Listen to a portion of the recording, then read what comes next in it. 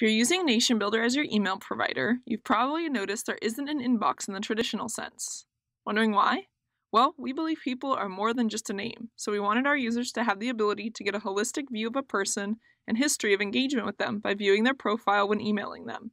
This allows communication to be more meaningful, thus building stronger relationships with your community. Instead, we recommend creating a path to keep track of your incoming email. A path is a step-by-step workflow that allows for deliberate distribution of work and provides clarity on how individual support helps achieve your organization's mission. This is what we'll cover in this video. Step 1. Create an email path. Start by going to the People section and clicking on the Path Picker button.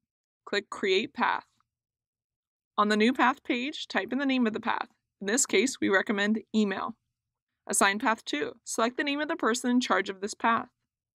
Click Create Path. Next, you'll create the steps that make up the path. Step 2. Create inbox steps.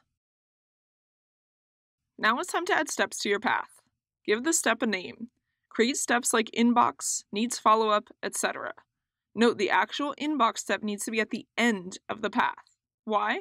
You can only move forward automatically on a path. So if a message is in your inbox and you move it forward to a holding spot, it won't go back to the inbox if the person emails you again. However, if the inbox is at the end, you can move the messages backward to a holding step. This way, if the person emails you again, their message will go back to the bottom of your inbox. Assign Step 2. You can assign a single step to a control panel user. This is optional. Click Create Step. Steps will populate at the bottom of the screen as you create them. You can click and hold the cursor on them to drag and reorder if you need to. If you'll be using this path frequently, we recommend bookmarking it in your browser for quick access. Step 3. Broadcaster Settings. Add people who email to a step. Next, you need to set up your broadcaster to automatically add people to your inbox step.